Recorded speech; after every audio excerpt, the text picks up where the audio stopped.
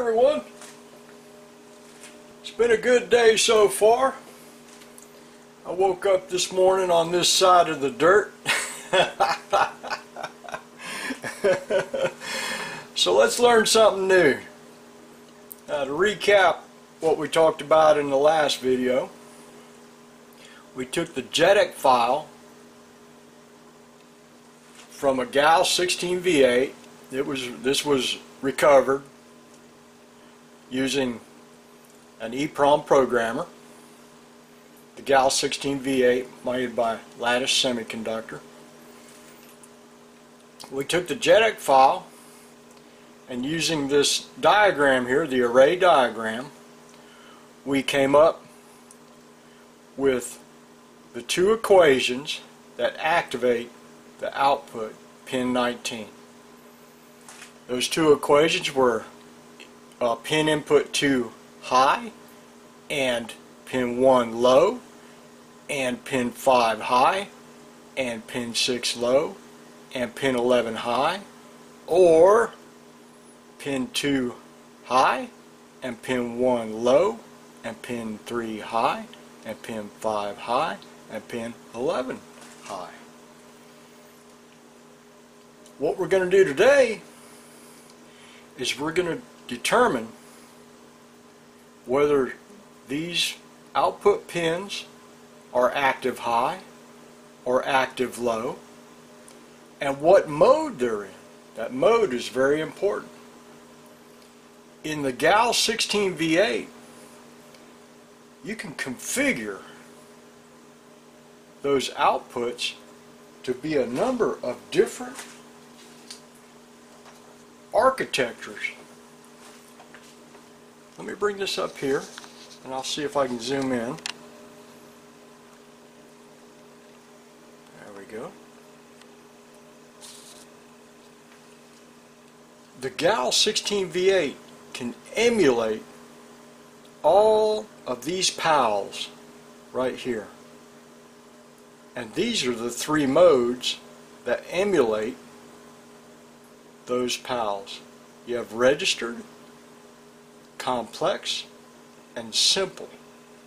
So we need to know when we're hand disassembling this GAL, the generic array logic, we also need to know what mode we're in so we can bring up the right diagram here. Let me move this off to the side here.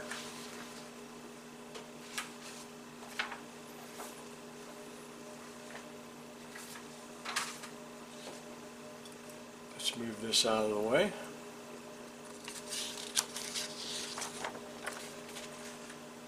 You'll see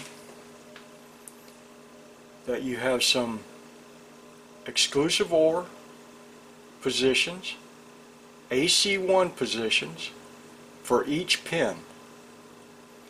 So here in pin 19, the position of that bit we want to look at to determine the exclusive OR and the AC1 are at 2048 and 2120. Each pin has a bit that we need to be concerned with.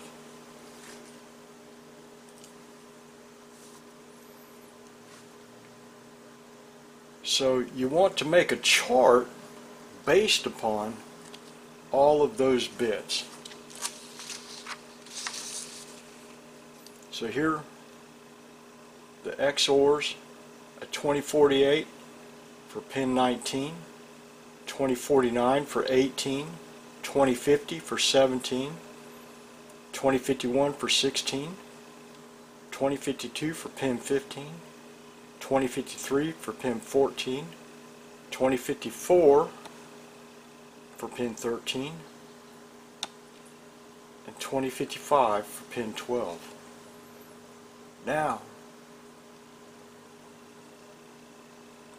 the AC1 for pin 19 is at 2120, 18 is 2121, 17 is 2122, 16 is 2123, pin 15 is 2124, pin 14 is 2155, Pin 13 is 2126, and pin 12 is 2127.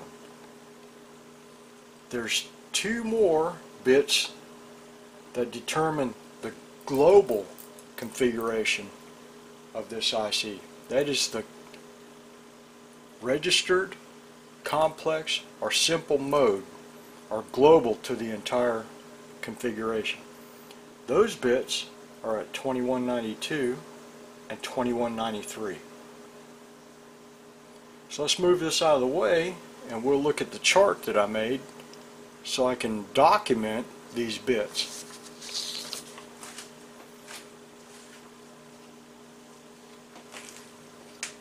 Move this into the frame here.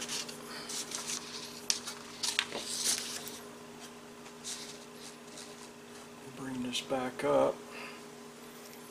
Do a little bit of moving here. Shuffling things around. Trying to get everybody into view here. Be patient with me. I'm working around the tripod here.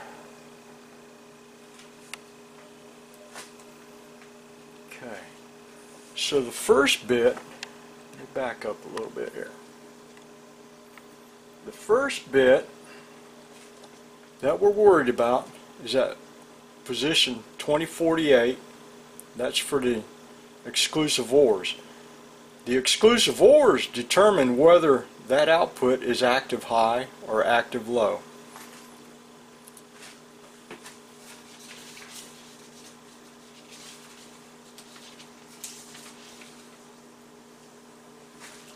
So let's find position 2048 in the JEDEC file. If you come down here, 2048 is right here, and it is a 1. So let's write 1 up here. Position 2049 is right next door. That's also a 1. Position 2050 is 48, 49, 50. That's a 0. Write 0 in your chart. 51 and 52 are also zeros. Let's write those down. 53, 54, and 55. Let's count to make sure. 48, 49, 50, 51, 52. There's 53, 54, and 55. They're 1s. Let's write that down. Now we're going to do the AC 1s.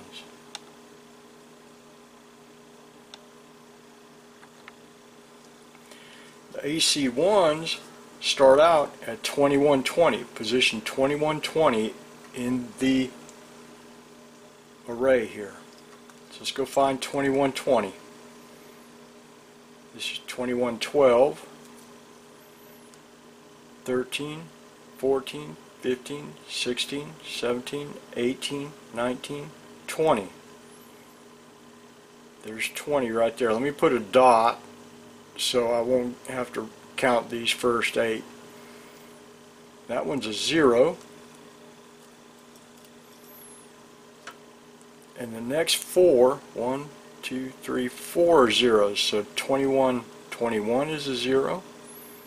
21, 22 is a 0. 21, 23 is a 0. And 21, 24 is a 0. And then we have 21, 25, 21, 26, and 21, 27.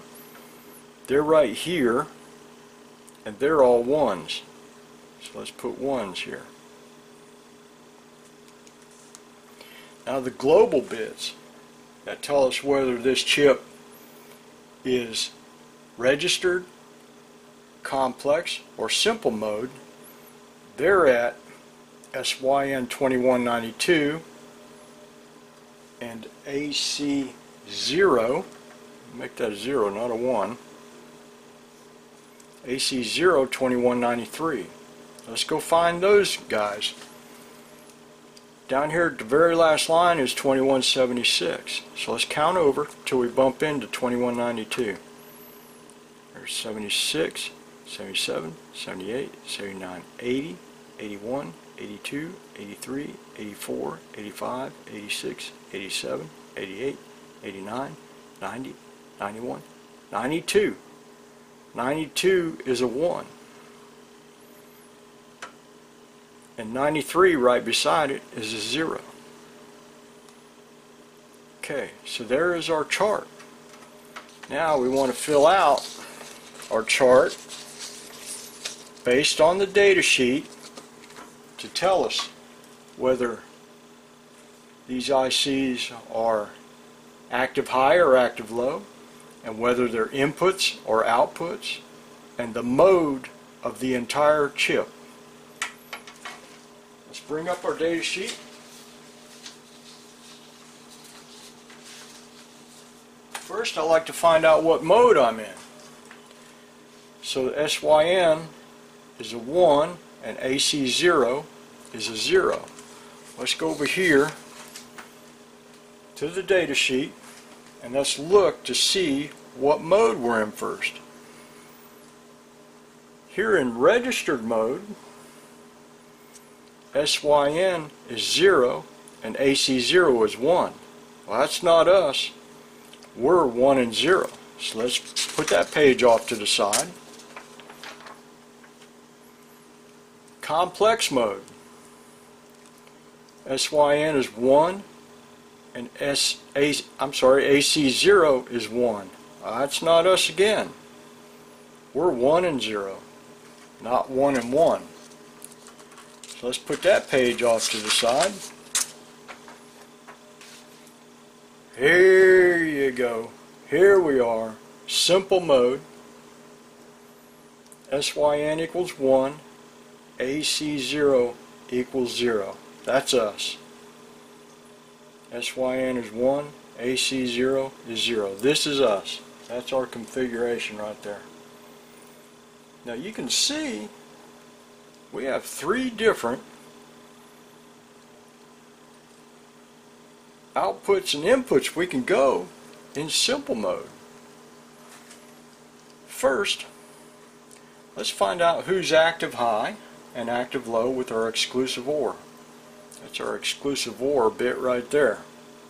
Goes into an exclusive OR logic gate. So at 2048, pin 19, at position 2048 in the matrix, we had a 1. Let's go over here and we'll look. Exclusive OR equals 0 defines an active low output.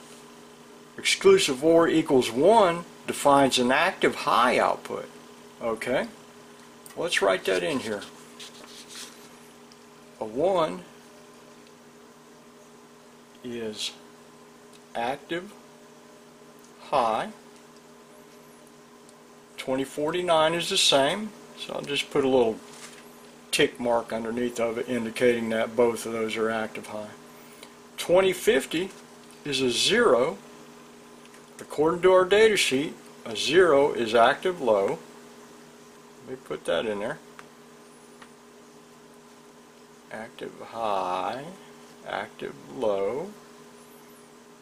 2051 and 2052 are zeros also, so those are active low. Put my little tick mark right there. Oh, here's 2053, 54 and 55. They're a 1, so they're active high. Let me put that in there. Active high. Okay.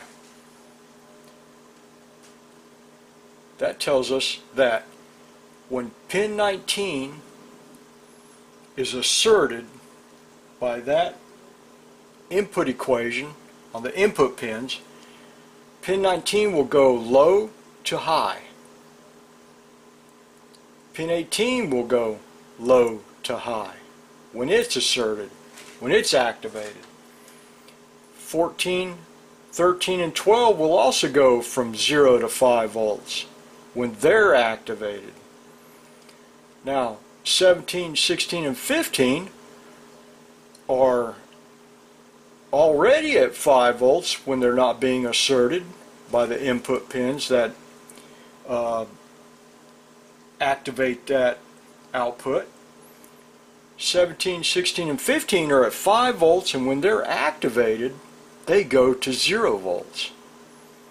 Ain't that something? Look at that chip. How do these designers come up with that stuff? That is absolutely fascinating. Okay, so who's an input and who's an output? Who is an input and who's an output? Because down here, look at this. We have 2 functions that are outputs in simple mode, and 1 function that is an input back into the array. So how do we know who an input pin is and who's an output pin? Well, let's go over here. This is the AC1 function. That tells us who the inputs are and who the outputs are. So we go to pin 19. Let's look at this.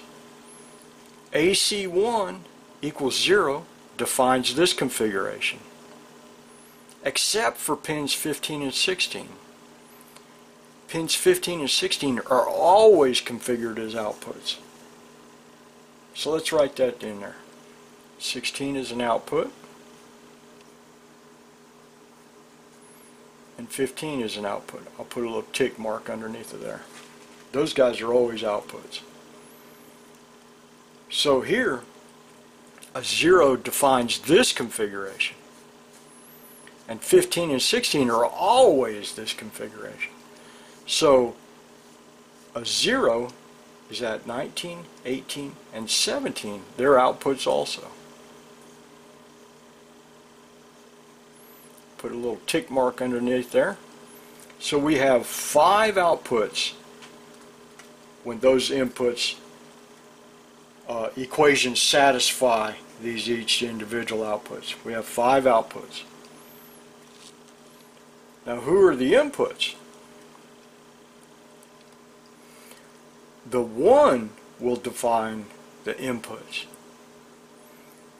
So we know that pins 14, 13, and 12 are configured as inputs back into the array. So we'll write input here.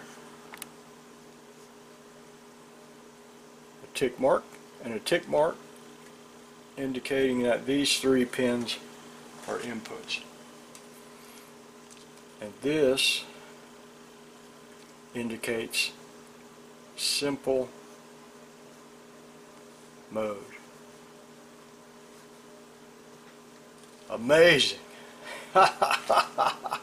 You see how easy that is? That's amazing. That is so simple. Now that's how you hand disassemble the configuration of the generic array logic. All you need is a PDF and the JEDEC code for that IC, and you can hand disassemble the 1s and 0s of that IC.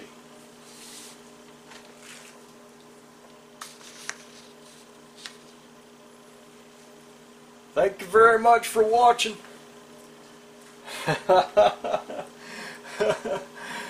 We'll see you next time.